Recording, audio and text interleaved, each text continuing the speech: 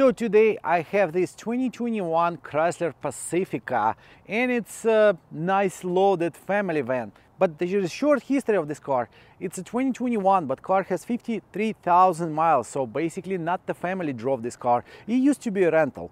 And since I have this car from December 2023, there is 2 years of usage. Somebody made 53,000 on it. And I just want to show you how cool is that van. And still right now you can buy the new one, you can buy the all-wheel drive or front-wheel drive, and this car usually it's a hybrid or the regular one, but hybrid doesn't make sense for this car, believe me or not. Regular one is 3.6 287 horsepower, and it's making 0 to 60 in 8 seconds. So the engine itself, it is from the previous generation. They modified a little bit, but in general it is the same engine. But what's the interesting part about this car, Chrysler or Dodge, they used to rent it everywhere. And one time back in 2015 or 16, I went to Colorado, Aspen, and I got the van for rent. And I was kind of shocked when I got that van for rent because it was front-wheel drive, it was a summer tires on it, there is no winter tires, and it kind of was normal for the Colorado. So maybe it's still normal, and front-wheel drive vans, they are available for rent everywhere. But right now there is a point, if you're gonna buy this kind of van for yourself as a used car, and what are you gonna get from the rental? Is it like all the juice squeezed from this car already, or there's something left?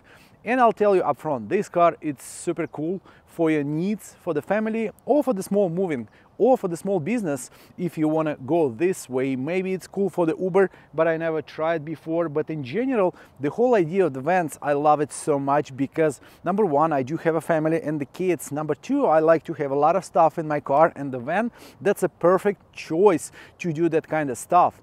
And it's just a cool car. For example, I do have a key, and it's controlling everything. So basically I can open the door if my hands are busy, so I have a lot of stuff in my hands and I want to put it in the car. I can open the other door, and it's still not enough. I can open the trunk by using my only key.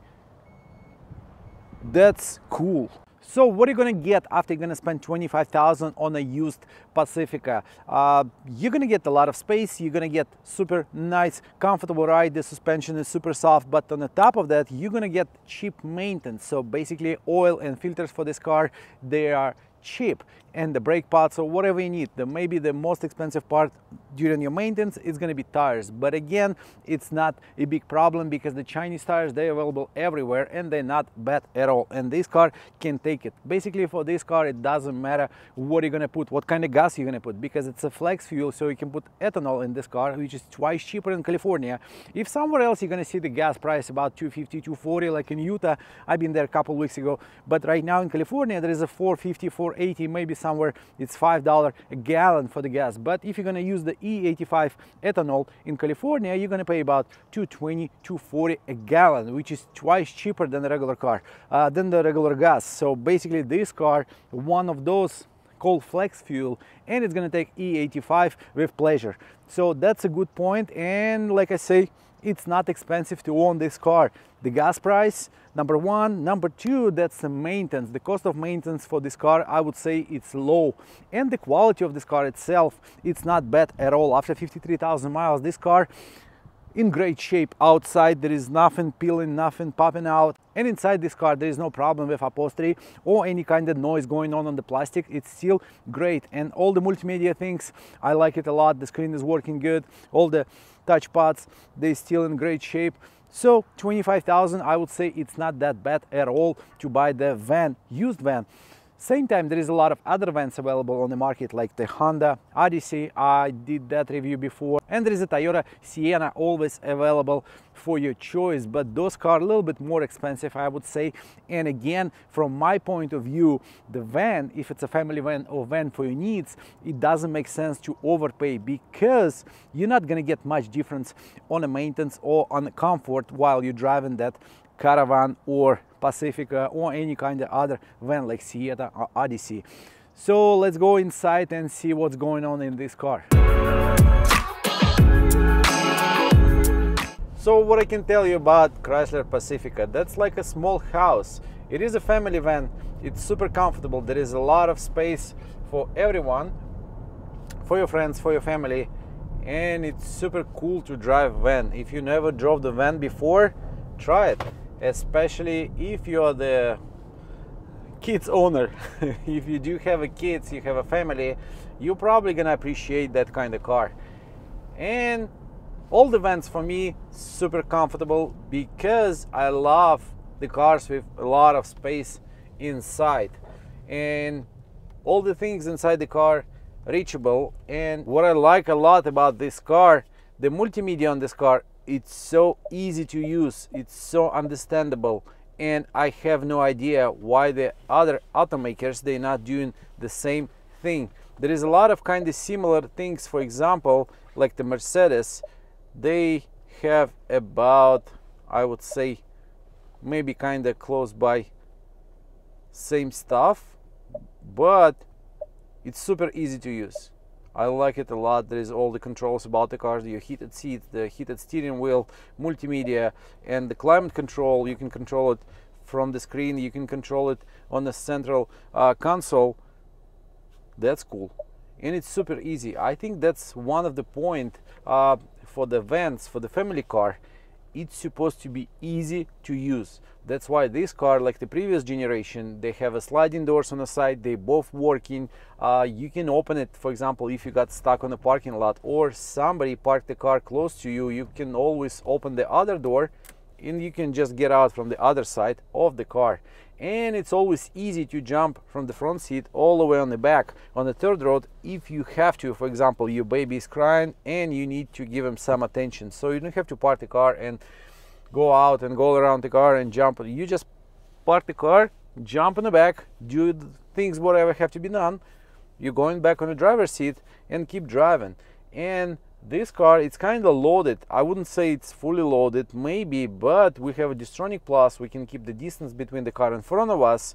Blind spot assistance, it's there, and there is a lot of things like the master switch. That's the one I'm always comparing with other cars. So the Tesla, Mercedes, Maserati, Chrysler, Dodge, they all sharing the same master switch, and that's kind of a reminder.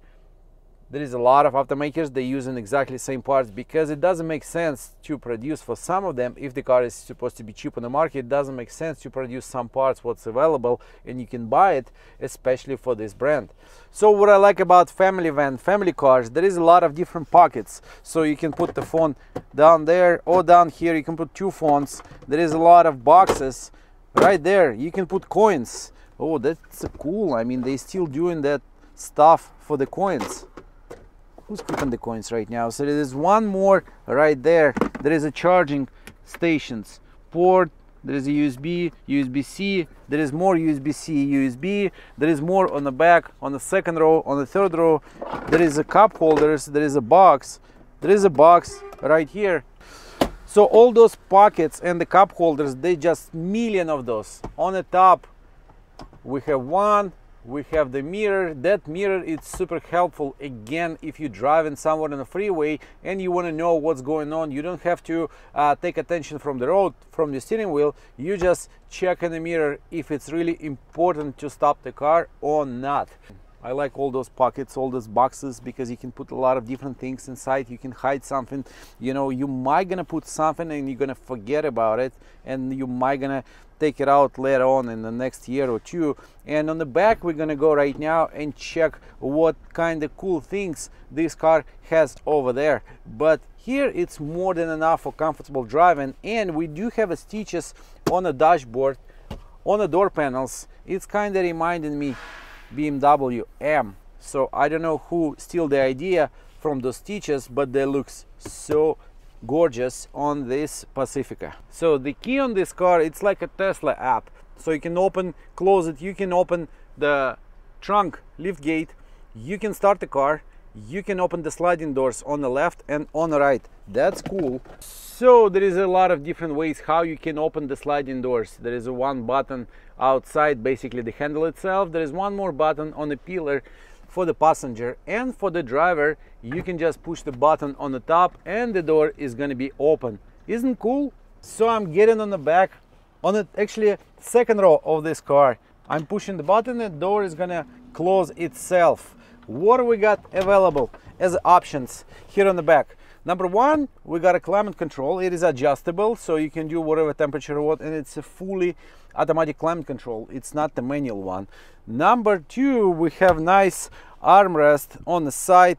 We have a USB-C as always, but it's cool. I mean, actually this car has that, and the boxes, actually it is available for me also, same as for the driver and the front passenger. I can put the cap, I can put some stuff inside, and on the top of that,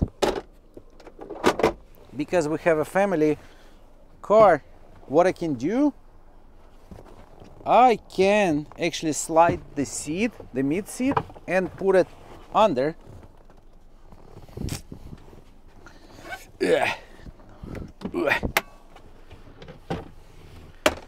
So I can put this seat down there, the second one I can put it down there also, and the third row, it's gonna be straight flat floor if you need it again. But same time, if you're not gonna use this space for the seat, you can just hide a lot of stuff inside, and it's gonna be just like an extra box for your things if you're doing a travel. If you are traveling with your family or yourself, doesn't matter. Not so many cars has that option. Now we're gonna put the floor mat back, and that's it. We are ready to go. And the interesting thing, those windows, they are tinted from the factory, but on the top of it we have a sunshades. Not all the Pacifica has it, but again, when it's too sunny and too warm outside, you just want to put that sunshades as an extra. There is no DVD available on the back, but again, it is optional. Even from the factory, you can order the DVD for the back seats. So to get in the third row in this car, it's super easy. You just go in between the seats. But what I want to show it to you, let me put this seat down. If I gonna have enough room for myself, and there is two more passengers, and again, if I have to be on the third row during the trip, I'm gonna be kind of comfortable. That's enough space for me. There is as always cup holder, there is a sunshade, and the climate control is gonna blow in my head if I need some cold or hot air. So there is some options. I wouldn't say there is no options at all. There is some options available, and it's just cool, practical Chrysler. It is still available. You still can buy it. There is a hybrids available in this body. I'm not sure it's gonna save you a lot of money for the gas, but in general, those cars optional, and there is a lot of options. You can buy it or you can order it if it's brand new. But if you're buying it from the previous rental, just pay attention on the maintenance. That's the most important thing. So you can actually do moving. I mean, if you are the small business owner and you don't have those big box trucks, you can buy a couple of those, maybe salvage or maybe super cheap, the previous body. You can take the seats out and you can use those vans for the moving and make some extra cash, man. So to get out of the car, I have several options. Again, I can ask the driver to push the button because it's so hard for me to push it. I can push the button, or I can actually drag the handle